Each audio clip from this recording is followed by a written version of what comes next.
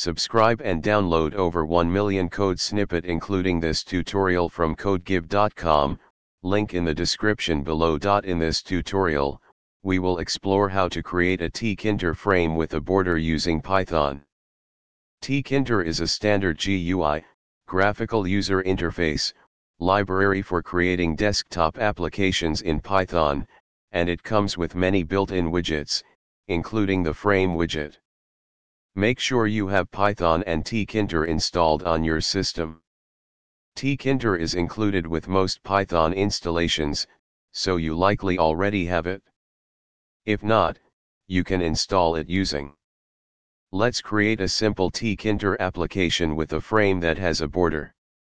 We will use the frame widget and apply styling to achieve the bordered effect. Let's break down the code. We import the tkinter module and create a function create_bordered_frame that takes the root window as a parameter. Inside the function, we create the main frame, main_frame, and set its background color to white. We also add some padding to the frame using the padx and pady parameters.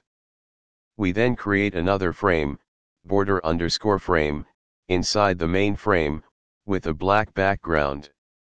This frame will act as the border. You can add any widgets or content inside the